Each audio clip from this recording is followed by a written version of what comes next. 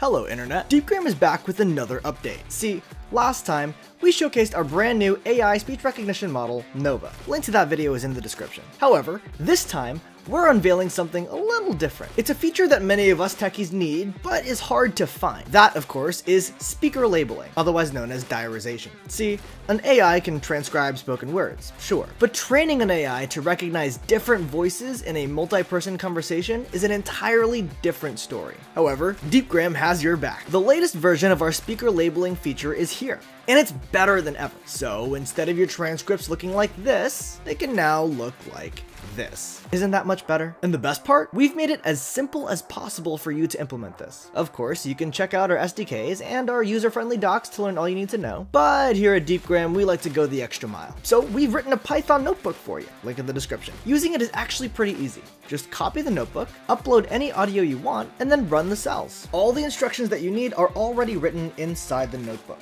Follow those instructions and bam! You should have an output that looks like this. A speaker-labeled transcript appears for you in seconds. But alright, if you're interested in what the code really says, let's break it down. This first cell simply installs dependencies. After all, you can't transcribe audio with Deepgram's models without first installing Deepgram itself. This second cell contains no code, but it does remind you to upload the audio of your choice into the notebook. Here, I'm using a podcast excerpt. And this next cell is where the magic happens. There's only 3 variables you need to fill out first though. Number 1, plug in your Deepgram API key here. To get one, just sign up for Deepgram. With every sign up, you'll receive up to 45,000 minutes of transcription for free. Alright, now that you have your API key, we'll have to specify, number 2, the MIME type. In this case, my audio is in M4A format, but if you're using an MP3 or a WAV or any of these other formats on screen, you should be golden. Finally, I'm specifying the directory that my audios are in. Here, both my code and my audio files live in the current directory, so a simple dot should suffice. And now, I'm all set. By running this cell, Deepgram's API will now transcribe every audio in the directory I specified whose MIME type matches the MIME type I specified. The output is a beautiful, pretty printed JSON that looks like this. You can delve into the shape of this JSON if you wish, but if you simply want to extract a speaker-labeled transcript from this nested structure, all you have to do is run the final cell. Here, we've written a LeetCode style function that will parse every JSON file in the directory that you specified in the previous cell. Then it'll output a TXT file containing your speaker labeled transcript. And voila, you're done. Here's what my output looks like.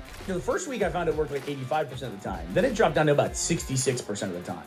So whatever it is, even if it's only 85%, that's still not enough for you to take your other cards out of your wallet. For me, I think I'm hovering around 5%. That's awful. You're not saving time at all.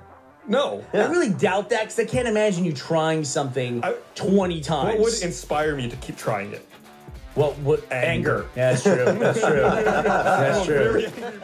And here's the output that our friends at NASA got when they transcribed the audio of the first all-female spacewalk. It's been our pleasure working with you this morning, and I'm working on getting that EV hatch open, and I can report it's open and stowed. Thank you, Drew. Thank you so much. Jessica, on your DCMs, take your power switches to back, stagger switch throws, and expect a warning tone.